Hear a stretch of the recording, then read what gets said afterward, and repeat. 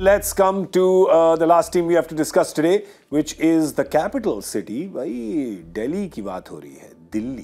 Delhi है मेरी जान. And why are we talking about excitedly about Delhi is because Rishabh Pant, again, generational talent, X-factor player, has come back from what he's come back from, and God bless him, and great recovery. We want to see him on the field. I think more than see him on the field, I want to hear him on the field.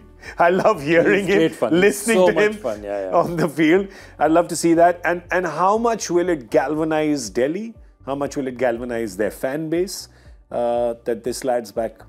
I think it's a phenomenal difference, because also the way he's come back, where he's come back from, is not an injury. It's a life-threatening injury. Yeah. From there to come back to where he is with all the stitches, everything, it's an emotional journey.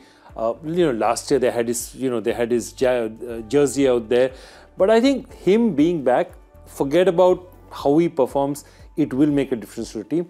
My only doubt is, do they have enough pieces together around him to make a serious run for him? And he's not played competitive cricket for a long time. Yeah.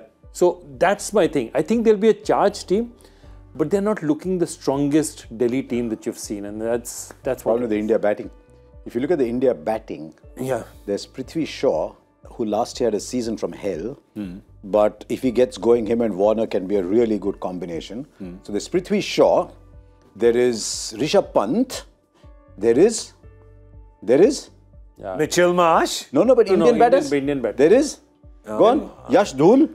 Yeah, that's then right. it's all Dhul, Kushagra, Purell. They played a lot for Kushagra. They played a lot. So they have to have all the overseas batters. Mitch Marsh is in great form. Yeah. I think Harry Brook ka jana might be a blessing in disguise. Okay. Because he's not in the right state. Him and his grandmother was a great relationship. Apparently, she'd go and receive his Player of the Match award. She brought him up. It was a great relationship, and she just passed away. He's in no state of mind.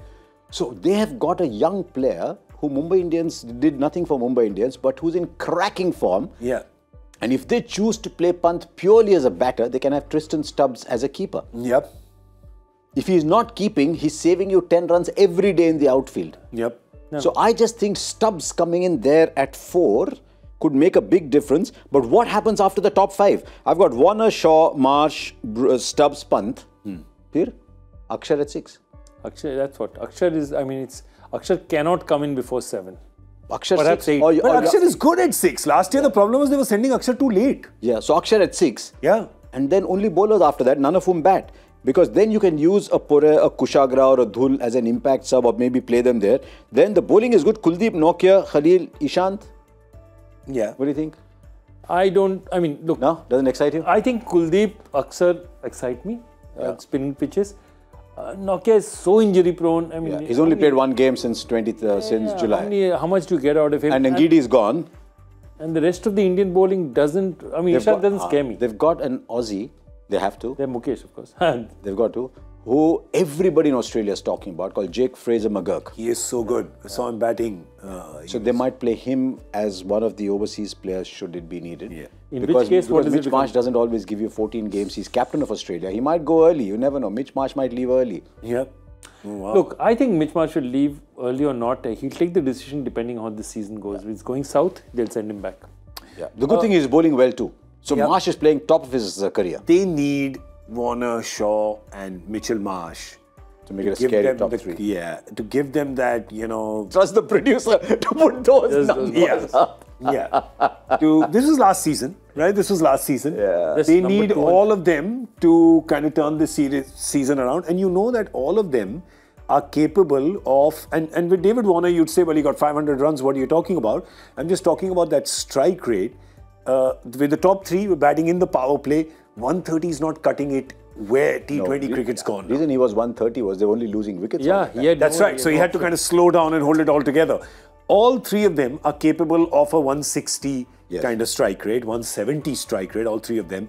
If they start giving that, if 2 out of 3 start giving it, this team can be very dangerous. One other reason for looking at David Warner, he's finished with international cricket. Yep. Where is his cricket and his income going to come from now? Largely the IPL and the other leagues around. Yeah. He has a big season. They retain him next year. He's got lots to play for. He's done for in 4 years. Yeah. Can they do it? Sort of 50-50 on them. I'm actually a little under 50, but I'd love to be surprised. But I'd give anything just to watch Rishabh Pant at the on the ground. Just and of course, watch Rishabh Pant. CBSE Bhattacharya has decided to. I am the only one who's actually said there are 2 guys I really like, there are 3 guys I don't think will make it.